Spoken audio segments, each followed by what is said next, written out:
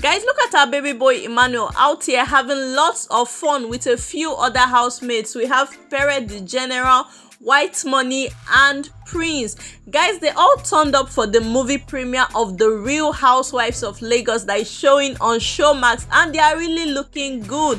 Emmanuel's outfit, and guys, it's fire. Hey beautiful people, you're welcome back. I hope you're having a great and lovely day. Guys, don't forget to give this video a thumbs up, and also feel free to drop a comment in the comment section below. Now guys, the party just began because a few other celebrities are still yet to come, a few other housemates are still yet to come, and guys, Showmax promised that this movie premiere is going to be hit, guys.